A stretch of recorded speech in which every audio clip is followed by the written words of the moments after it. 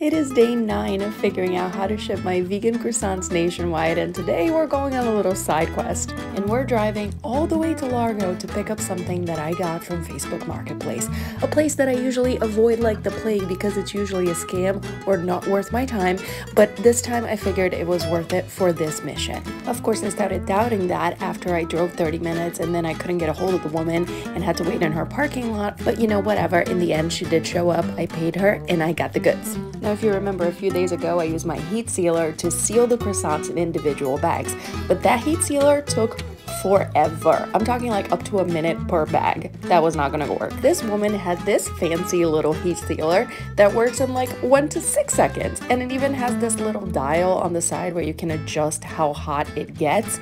It's really nifty, and she was nice enough to even teach me how to use it, so I'm really grateful for that. I did think these bags that I got from Amazon are a little too big, but I can work with that.